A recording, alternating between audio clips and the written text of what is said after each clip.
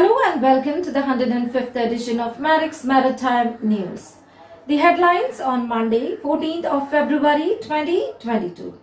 India's first water metro ferry begins service. Coffee prices soar amid tight supplies.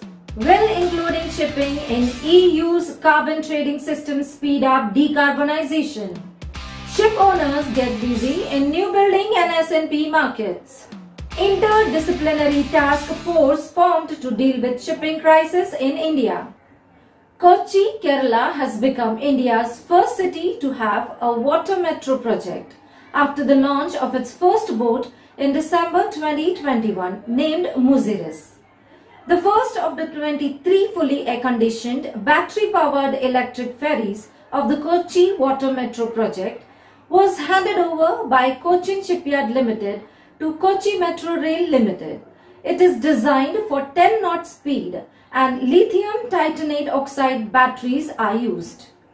The climate-friendly integrated water transport initiative is to improve waterway connectivity with a total of 78 ferries linking 38 terminals located over 76 kilometers. Coffee futures reached the highest in 10 years in New York amid mounting concerns over tight supplies and space aboard ships. Environmental campaigners say efforts by the industry to cut emissions are too slow, and that including shipping in the European Union emissions trading system will speed up decarbonization. European Union's proposal to include shipping may be a positive step for decarbonization of shipping, but this proposal must be negotiated by the European countries before it becomes a law. There could be significant implications too for ships failing to comply with these new measures, including denial entry to the European ports by non-compliant ships. So it is not clear that who is going to bear the costs, like buying carbon prints, whether it's going to be the ship owner or the charterer. And in my opinion, the efforts by the industry to cut the emissions are moving very slowly, and they need to be expedited so that there will be no requirement to include shipping in the European Union emission trading. Further, the greenhouse gas emissions which are there, that strategy needs definitely to be revised for finalization before the year 2023 if the European Unions want to meet the net zero target by year 2050.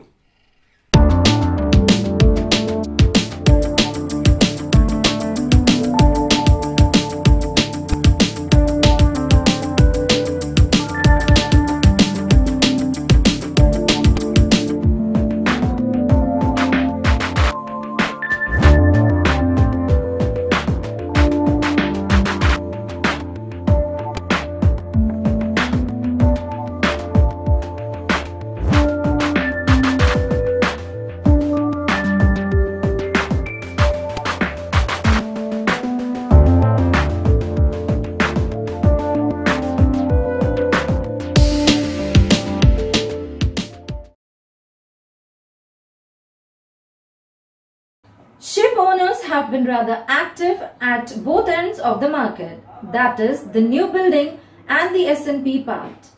As a report stated that the relatively good orbit in the new building market continued for yet another week, with a modest flow of projects being pushed forward as of late. With inflation running rampant, central banks across the world are gradually increasing official interest rates as a method to combat runaway inflation.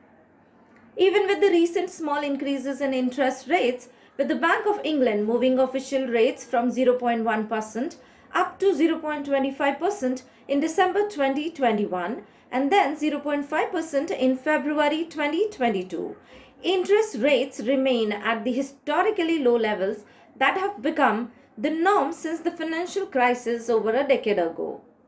Further rises in interest rates will see the overall cost of borrowing increasing.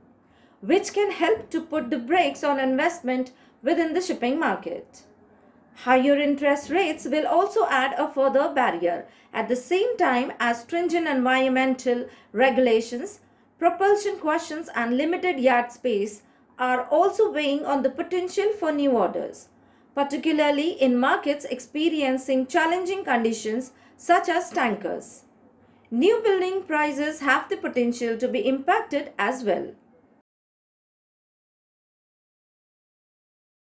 In order to deal with the crisis in freight shipping on account of the global container shortage, the government has formed an interdisciplinary task force, which is taking coordinated action on identified tracks, including pressing additional shipping and container capacity into service and enhanced import of empty containers by shipping lines.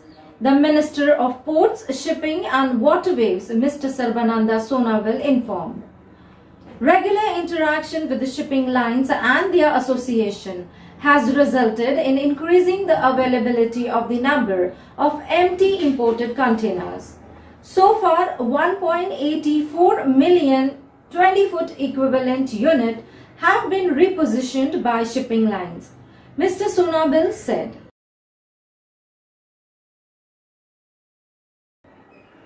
Stay safe, stay healthy. Thank you for watching. See you next Monday.